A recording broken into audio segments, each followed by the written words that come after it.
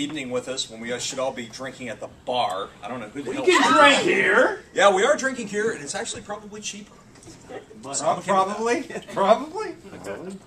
Yeah, something like that. Probably cheaper. Thank Millie for the booze. Yes, Thank Millie, you, and you Is another there shot, anyone else please. who wants to walk? I want It's on. Best panel ever. I don't know how I'm going to get control of you people. Other than reading something that's just really serious and downright disturbing. You're just fucked. I am fucked, pretty much. Norm is just blowing the doors off it. That was a good story. That's all I know. Rope probably works. Got it. Another? Thank you. That's great. This one. I'll figure it out. You'll figure it out? You lie like a rogue. Whoa, whoa, whoa. That's plenty. Thank you.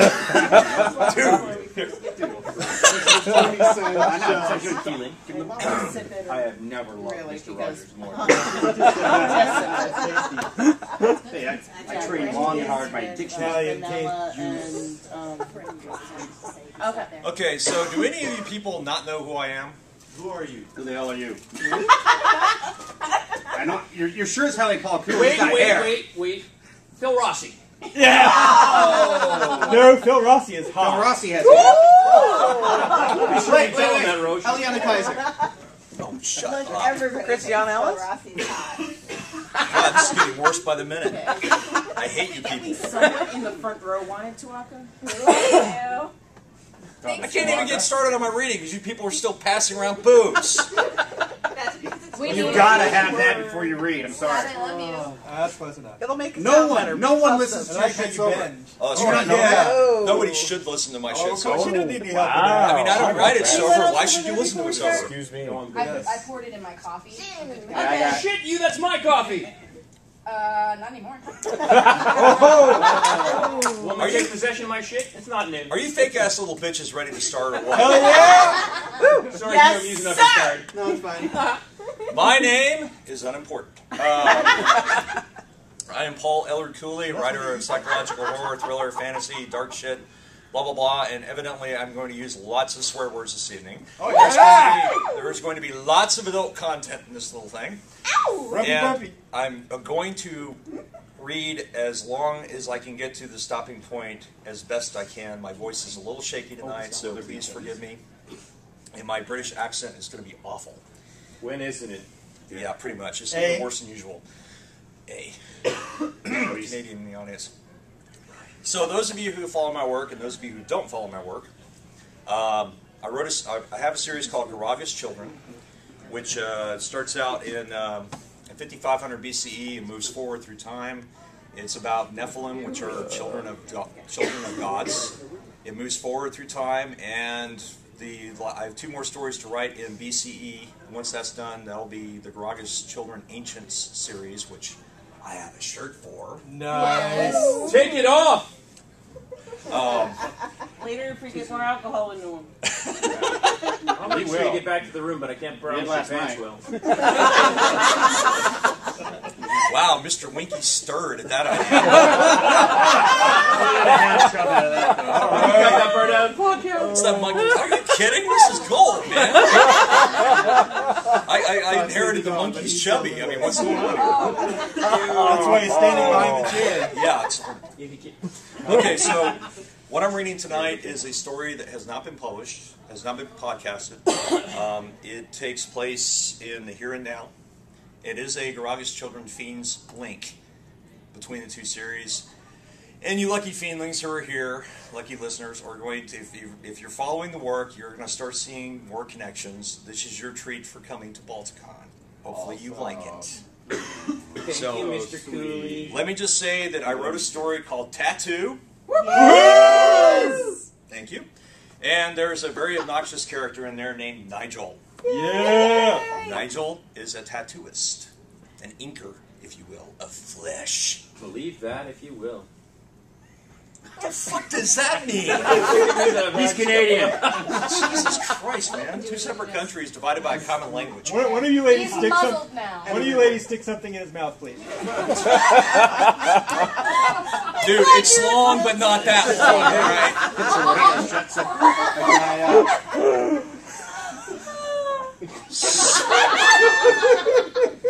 So if you have listened or read Tattoo, you will know exactly what's going on. If you don't, and don't even know anything about Garaaga's children, that's okay, you'll pick it up. We're going to get you going the entire time, sorry. It's not me, baby. It's not me. Don't make me pull this con over.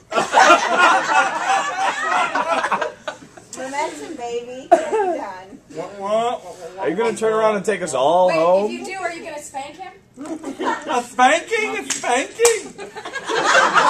Thanks, socks so much. Jesus Christ. Fucking drunk degenerates. He's sober. We are your people. You are my people. We are your people. Give yourselves a round of applause for being the most obnoxious audience I have ever had to deal with. Read the fucking story. I'd like to, but you won't shut the fuck up. I'm annoyed. Leave it alone. Christ If you almighty. run out of steam, I'll just read it for you. Oh, well, that'll work well. Okay, so the story is called Marker. You will understand later. Looking good, Jackson. Yeah, the lines look good. Healed up well. Nah, the scar doesn't look too bad. 5 skin grafts, and you'd think they'd have gotten it nice and right, but I guess that's about as good as it's going to get. Damn glad you decided not to tat that. You're kidding, right? Fuck. Okay, we'll talk about that next time. Let's finish the color up on this bit and then let you heal up again. That's it, mate. You know the drill. Hey, I've got a question for you. You know that story you wrote a couple of weeks back? The one about the bodies they found in the warehouse? What? Don't move, damn it. You know better than that. Now, what was I saying? Warehouse, right. You wrote something about the cops finding strange writing in the place. Did you see it yourself? But you saw photos. Ah, thought so. Must be nice to have a pig on call. Oh, okay, I won't call him a pig again. Anyway, it reminded me about something.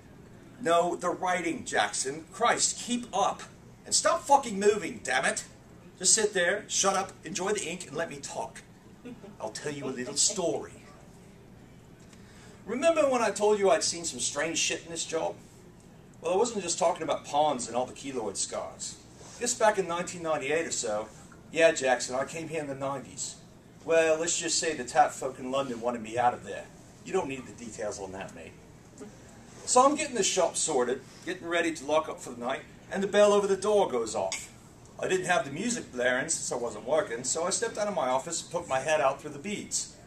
Couldn't believe what I was seeing, mate. Usually at midnight you get the drunken fat boys, the gangbangers, or some biker who's decided he's got insomnia. Back then money was pretty tight, so I'd tat him. These days I couldn't be bothered to give a fuck and would show him the door. But instead of one of them, I got her. Beautiful she was, mate. Just gorgeous. Dyed black hair, black leather pants, and wearing one of those Victorian-type tops. Pale skin and green eyes. God, she was beautiful. She turned to me, caught me gaping at her, and smiled. Ivory teeth. Damn, Jackson, she looked like a postcard from a vampire lover's dream. Yeah, golf as golf gets, mate. Even down to the Doc M's gracing her feet. I struggled to say something. Had to clear my throat. Help you? I finally managed. The goth looked down at the glass counter, studying the photos of the tats I'd done. I've heard you're the guy to come to, she said.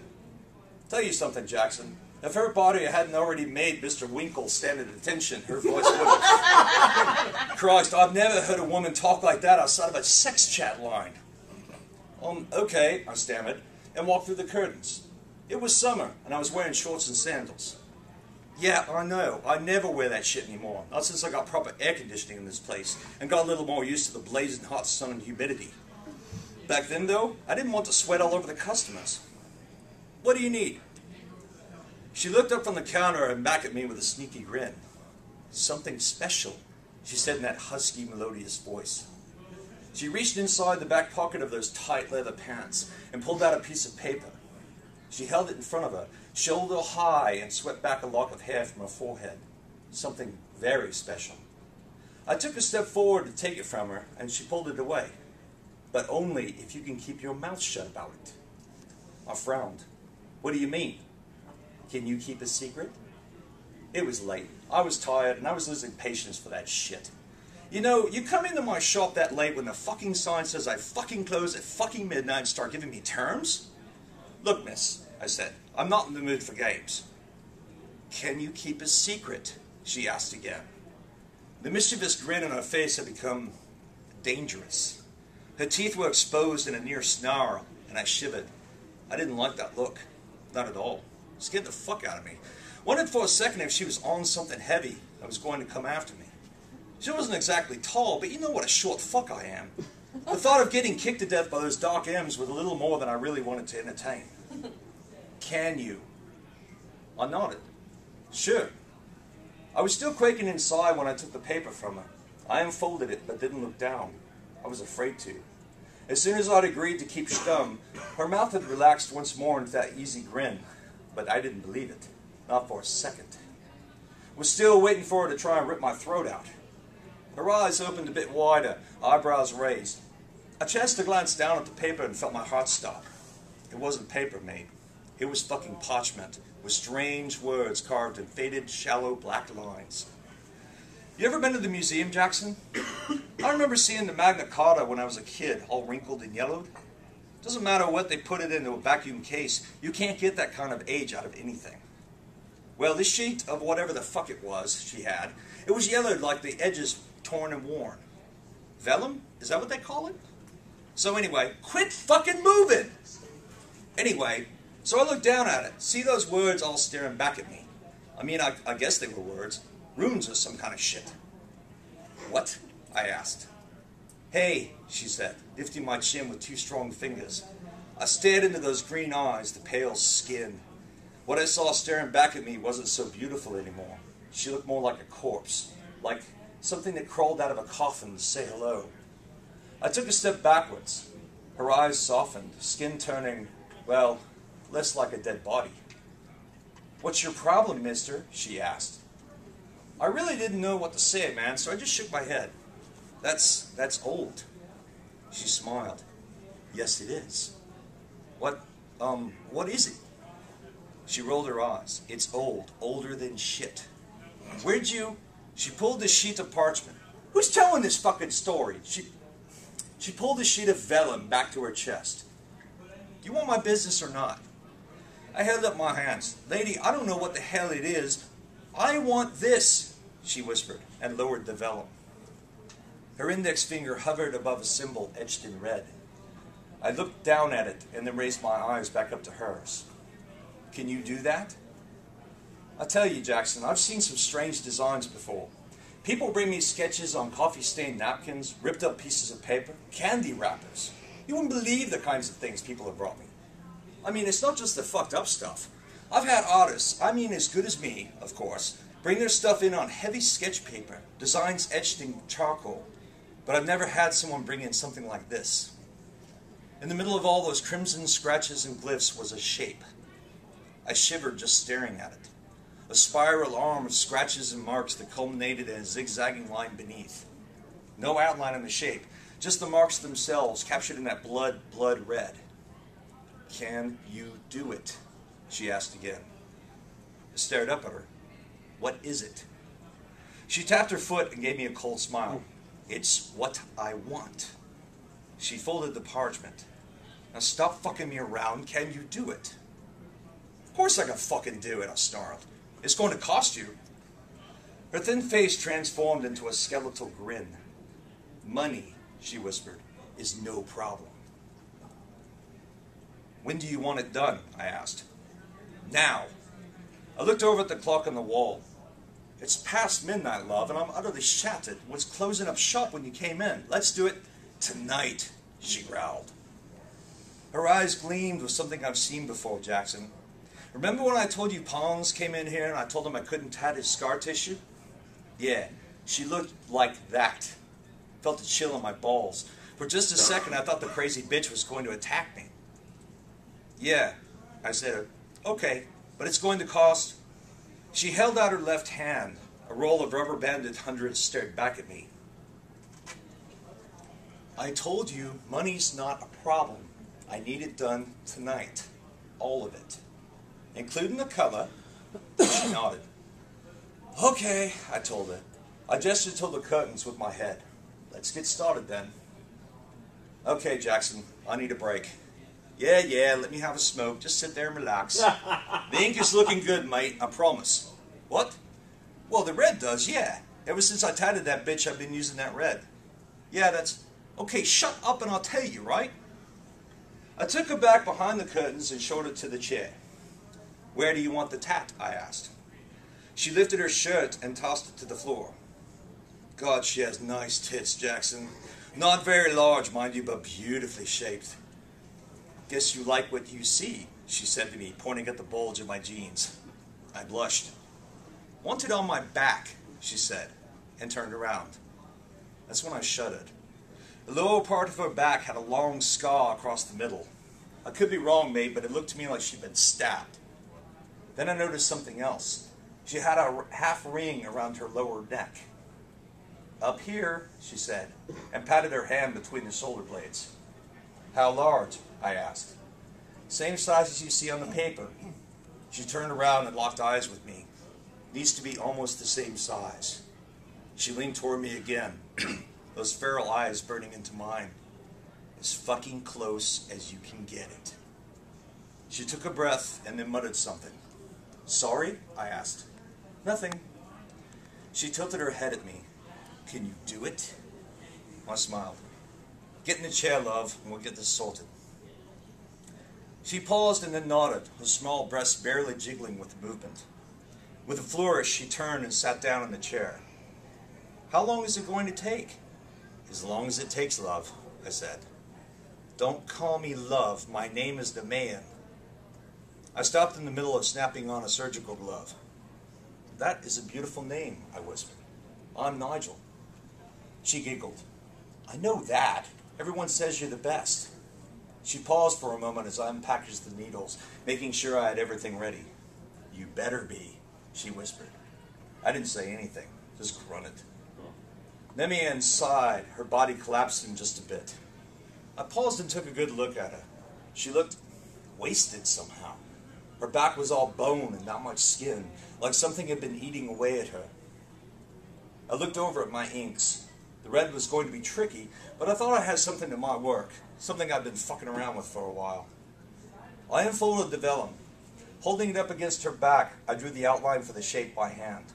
I don't need a fucking stencil, you know. Just wanted to get the proportions about right. I took a step back from her, comparing what was on the paper to the outlines on her back. That should do it, I whispered. Inks were sorted, needles slotted. Last chance, love. Is this what you want? Yes, she murmured. I blew out a sigh and began touching needled flesh. I gave you the phoenix on your shoulder blade, yeah? So you know how much that hurt. But you know, you've still got some meat there, mate. This girl, though, felt like I was digging straight into bone, straight into her spine. Had to have hurt like hell, but she didn't move, didn't twitch. I think I heard her hitch a breath a time or two, but apart from that, she didn't make a sound. It took a long time. The etched, disjointed shapes looked more like a broken alphabet of sticks than letters. I had to raise the needles, drop them, raise again, and so on. The inner part of the spiral was the most difficult. The marks were so close together they could have been joined in places, but they weren't. It was a tough job, Jackson. Moving outward from the spiral arm and onto the hook shape was easier. The marks were further apart, but the angles became more difficult. I had to bend and twist to get it right, and I wanted it to be right.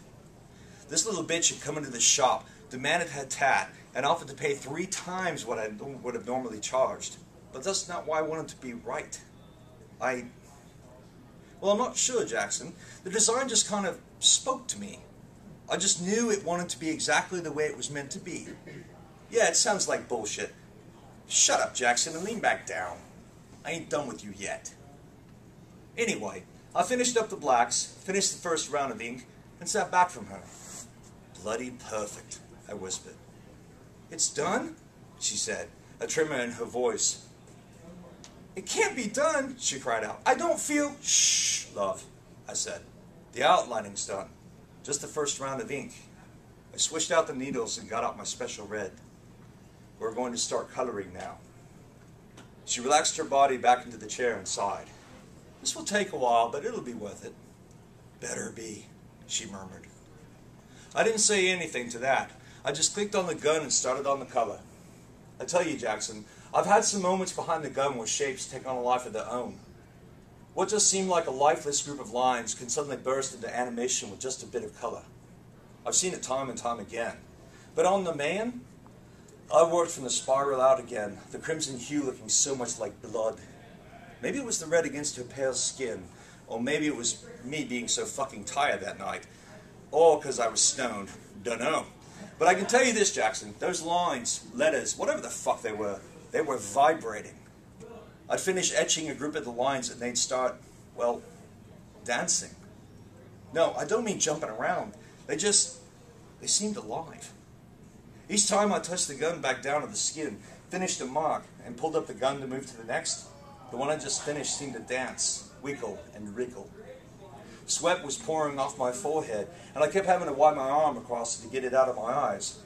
I keep the shop cool, always have, but that night I started sweating my arse off once those lines began wriggling. When I got down toward the hook, I felt like I was on an acid trip. The whole shape seemed to move, writhing, arching. I had to stop for a second. My whole body was burning with heat. I turned off the gun and then I heard it. She was moaning. And I don't mean a moan of pain. I mean like she was going to come right there in the chair. Don't stop, she breathed through gasps. The heat off her back was pulsing in waves. It was as though her body was filled with coals. I opened my mouth to speak, to say, well, I don't remember what I was going to say. I just remember trying to tell her, trying to warn her, don't stop, she yelled. I was shaking. With numb fingers, I clicked on the gun. 3 marks. Just 3 fucking marks, I thought. 3 and I'm done and kick this crazy bitch out of here. 2 marks left. It was so hot, I thought I was just going to burst into flames. 1 mark left. Jesus, Jackson. The girl was screaming by that point. To tell you the truth, mate, I think I was too. When I finished the last mark, the world seemed to explode with red light, the same crimson shade I'd etched onto her back. It was just for a second, and then everything went back to normal. The girl was panting, her body heaving up and down in the chair. I stared at her back and, well, you're going to tell me I'm full of shit, Jackson, but it doesn't really matter. I have to say it. Her back, mate, it stared at me. The center of the spiral was just too compact, too perfect. I'm the best in the business, mate, but not even I'm that good. This thing, it was fucking alive. When she spoke, I just about screamed. We're done, she said in a low whisper. I pushed myself away from her, standing up and bumping into the counter where I kept my tools. She moved and that creepy feeling of the eyes staring into me faded. It was just a design again, a collection of marks and scarred skin. I watched her push herself up from the chair to stand on wobbly legs. She raised her arms above her head and giggled. Saved, she whispered, or something like that. There was a smell, Jackson. I noticed it the moment she stood from the chair. Pussy, mate. That's the best way I can put it. Sweet with that sour tang, intoxicating and enough to make my cock hard. When she turned, those small pale tits pointed right at me. I damn near came in my pants. She was beautiful. She was still too thin for my taste, still skin and bone, but she didn't have that pallor anymore. I wanted to fuck her right there, just rip the rest of her clothes off her body and fuck the shit out of her. But I couldn't move. I was just frozen in place. She smiled at me with glittering eyes. You did it, she said. She reached me in 3 graceful steps. Her arms encircled my neck and she brought her mouth to my ear. Thank you, she whispered. Then she kissed me. The moment her lips touched mine, I couldn't keep mine closed. They parted. Her tongue danced inside my mouth, breath sweet. One hand left my shoulder and slowly crawled to my crotch. Her fingers grasped me through the breeches and she moaned in my mouth. I came instantly, just like that. All she had to do was touch me and I exploded. We shook together, close, still kissing, each of us in the grips of an orgasm. When the shudders passed, her hands fell and wrapped around my waist. She buried her face in my shoulder and squeezed me. I could barely move, barely breathe. Thank you, she said again. I tried to speak, but I couldn't get enough air in my lungs. She pulled back from me, hands still around my waist. A single tear dropped from her eye. One day soon, she whispered, I'll be back. She kissed me on the mouth, her lips barely brushing mine, then let go of me. I stood like a statue and watched her clothe herself. When she finished, she smiled at me and placed a roll of bills on the counter. For you, she said, and walked past me. I heard her part the beaded curtains and walked to the front of the shop, and then the sound of the door opening and closing. Once she was gone, I was able to take in deeper breaths. It was a while before I felt strong enough to push off the counter and sit in my chair. The smell of her was fading, and I realized my crotch was wet, and then my semen had dribbled down one of my legs. I wanted to be embarrassed, but didn't have the energy. Once I was able to, I got up and ran to the shop door, locked it, barred it, and stumbled back into my office. I had to sleep, but I was scared, man. The image of that eye staring at me from the design spiral stayed in my mind. Her pale skin, the creamy back scarred with those angry crimson lines that seemed so alive. It took 2 joints to put me out. When I finally woke up, afternoon was already fading into twilight. I'd slept for 16 hours. Not only that, but the biggest, baddest, stiffest hard-on I've ever had in my life. Well, up to that point, anyway. It was bad, man. Painful. I could smell her again. I could see her again.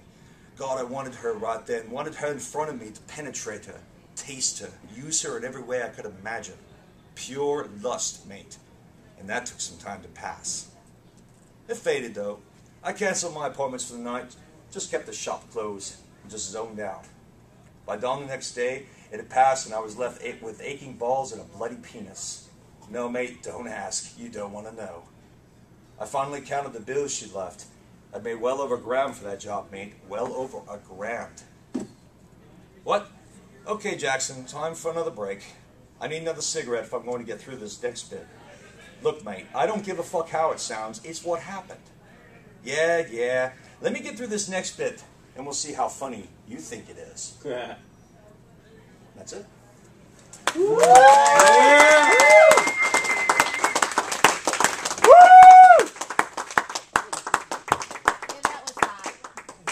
That was hot. That was hot? That was very nice. Well, I don't want to be Jackson. That's all I know. the scary part is there's another 15, 20 minutes to that story, and that's just the introduction. The really rumpy-pumpy happens in the second half, so. But you're going to have to wait for it. Tease. Damn That's you, what I do. Cooley. Well, thank you for staying up so late and sticking around and plying me with alcohol and being so goddamn obnoxious. Now, does anybody have any questions? You're a bastard. Yes, I am. That's not a question. That's a statement. Are you a bastard? No, I have a father. What is, are you a bastard? Why is up with this? What is it? Just accept your bastardness. How does your Why'd you voice deny feel? you're a bastard? My voice? Yes. My voice feels like shite. Okay, drink more. Drink more. Nobody You has any picked up questions. that fucking thing like 15 times and never sipped at it. That's not true. I did sip at it. A couple When are we going to get the end of this story? Or that. That is a really good question, and I don't have an answer for you. Fuck you. I have a little bit of an issue, guys, in the sense that I have about 40 to 50,000 words of extra stuff that I could put into the feed tomorrow if I read it, which required me to get my fucking voice back. But it might fuck up the timeline and story continuity of things, so I kind of have to make a decision at some point as to just how nasty I'm going to get with this. If I determine after writing Alma that I don't think it's going to destroy continuity and I can make it happen, then you guys are going to get 20th century, 21st century, and 20th century Garaaga's children stuff very soon. Yeah. And then you're also going to get Scrolls and Alma. Scrolls I'm working on right now should hopefully be done next month. Of course, I've been saying that for 2 months.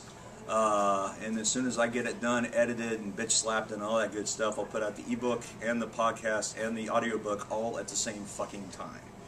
And then after that, Alma will follow shortly after. And that'll be the end of Garaaga's Children Ancients, and then I'll start work on track 9.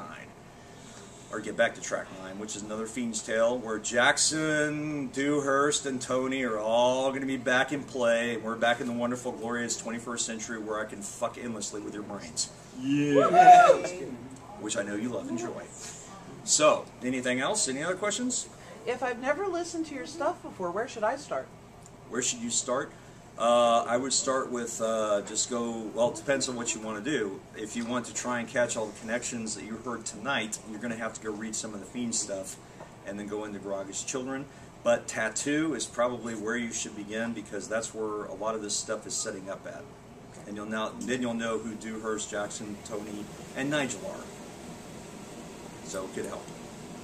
Any other questions? Huh? And Breakers. Oh, and Breakers. Yeah, I need to do another Breakers story. It's election season. Do you want to go to the bar? I'm sorry? Do you want to go to the bar? Are you going to buy me drinks? Sure. Fuck yeah, let's do it. All right.